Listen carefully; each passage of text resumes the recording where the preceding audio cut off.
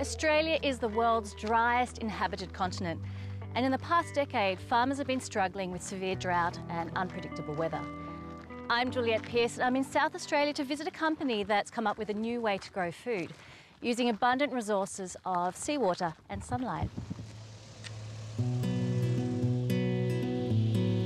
Located on the arid stretch of land bordering the Spencer Gulf in Port Augusta lies Sundrop Farms. There's the greenhouse. This sustainable greenhouse is now in its second successful season of tomatoes and capsicums. Hey Juliette, how are you? Welcome to Sundrop Farms. Thank you. So Philip, why did you come up with this idea? In agriculture, which uses about 70% of the world's fresh water supplies, we're starting to face shortages in water. Greenhouses are more water efficient than growing in the field. The issue with greenhouses is that they're very energy intensive. So the reason we came up with Sundrop Farms is to address the water and the energy component head on. Sundrop does that by making use of the area's most abundant renewable resources, sun and seawater. Is there a benefit to the shape of these? Yes, most definitely, yeah. The shape is in such a way that it tracks the sun over the day, and every ray of sun that hits the mirrors is then focused on this tube. In the tube you have thermal oil. The oil is then sent through a piping system to finally heat up the water in the heat storage tanks. The thermal oil heated by the sun is pumped to a heat engine where it converts seawater to steam. This drives turbines which generate enough electricity to provide Sundrop with most of its electricity needs. That equals to 1,000 light bulbs, which is more or less 50 households. That's a lot. Yes. Secondly, the hot oil heats more seawater, which is piped directly into the greenhouse to provide heat through the cold desert nights and winter days. More seawater, also heated by the oil, enters the desalination plant where it condenses to form distilled, salt-free water which the plants need in abundance.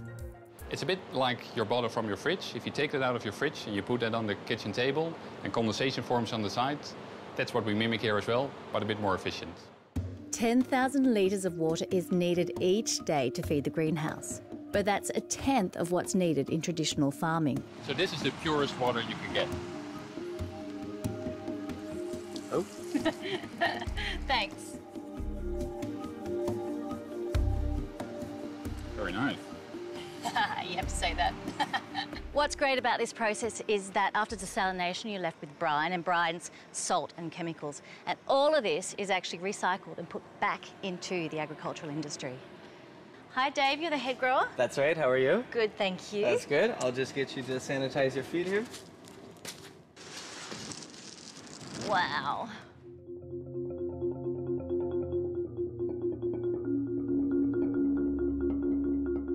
Is it a horticulturalist's dream to work in this environment? Well, you know what? The great benefit of having a closed structure like a greenhouse is you're able to control the climate, you can control the level of insects and diseases much better than you would with traditional farming. Okay. Whoa, whoa. Sorry. Whilst my lack of trolley control is obvious, every element of production is a fine-tuned machine and nothing is wasted. Seawater is even used as a natural insecticide. I was expecting a big pest. No, the most dangerous pests are going to be the smallest pests. When needed, seawater is also used to cool the greenhouse, trickling over cardboard pads where its evaporation brings about natural cooling. Let's see if I get it right. It's not too hard, I don't think. Very good. Very good. The master.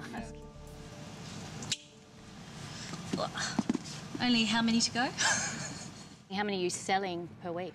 A good average over the 12 months of the year is about 5,000 kilos a week are being shipped out. That's a lot, isn't it? Yeah, it really is. You know, we're looking at about 3.5 to 4 heads of tomato per square meter, and each one of those heads will produce one of these guys right here each week. The yield is 15 to 30 times higher than conventional field production. So you're probably sick of them? No. You never get sick of a great tasting tomato. With nature on their side and pretty tasty tomatoes, Sundrop Farms is developing a greenhouse 40 times the size of this one. It will be in production by 2013.